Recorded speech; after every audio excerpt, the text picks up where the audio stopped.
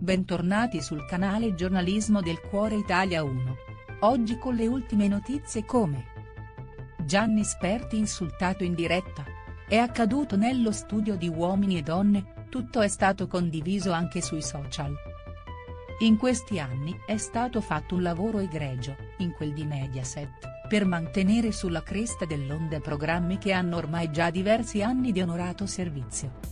Molti di questi hanno in calce la firma di Maria De Filippi, una delle signore della televisione italiana e senza dubbio un punto di forza di tutta l'azienda che fa capo a Pier Silvio Berlusconi. Grazie a lei alcuni format hanno raggiunto un livello di notorietà altissimo, frutto del duro lavoro non soltanto di Maria ma anche di redazioni, produzioni, e tutte le persone che insieme a lei hanno lavorato a questi programmi. Gianni Sperti. Tra questi non si può non citare uno di quelli più iconici in assoluto, ovvero Uomini e donne.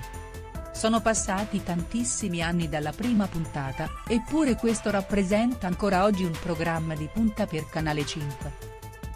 I motivi sono ovviamente diversi, ma l'intrattenimento Mediaset è molto concentrato proprio su format che hanno come comune denominatore i sentimenti, il talento, pensare ad amici, e le emozioni.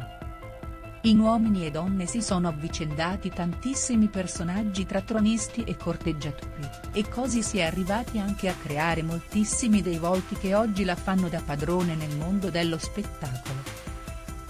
All'interno di Uomini e Donne, nella fattispecie, ci sono anche alcuni pilastri dei quali Maria non potrebbe fare a meno.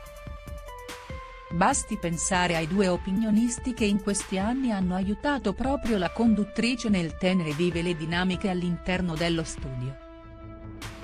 Gianni Sperti e Tina Cipollari sono punti di forza per Uomini e Donne. Da anni sono presenti all'interno dello studio, e sono le due voci che commentano tutte le vicende che accadono dentro il programma. Uomini e Donne, vola un insulto verso Gianni Sperti, ecco da chi. Ma com'è il rapporto tra Gianni e Tina? Spesso i due si scontrano quando si ritrovano a commentare quelle che sono le dinamiche del gioco. Il tutto ovviamente aiuta anche il pubblico che si fa un'idea ed eventualmente decide di aderire ad una delle due fazioni, Sperti o Cipollari. Di base, però, è anche vero che entrambi vivono un rapporto molto forte di amicizia. Quest'ultimo aspetto, va detto, non evita che si possano creare scintille all'interno dello studio. Stories di Gianni Sperti. E così è stato lo stesso Gianni che, attraverso le stories del suo account Instagram, ha pubblicato un siparietto accaduto in studio proprio insieme a Tina. Ce l'aveva pure con te, cornuto, l'accusa fatta proprio nei confronti dell'ex ballerino. La reazione di Gianni? Se la ride, come spesso succede quando bonariamente la Cipollari fa volare qualche parola grossa e qualche insulto nei suoi confronti. Grazie per aver guardato l'intero video. Metti mi piace e commenta la tua opinione in modo che possiamo discutere. Non dimenticare di premere il campanello per seguire e aggiornare tante interessanti novità. Ci vediamo nei prossimi video.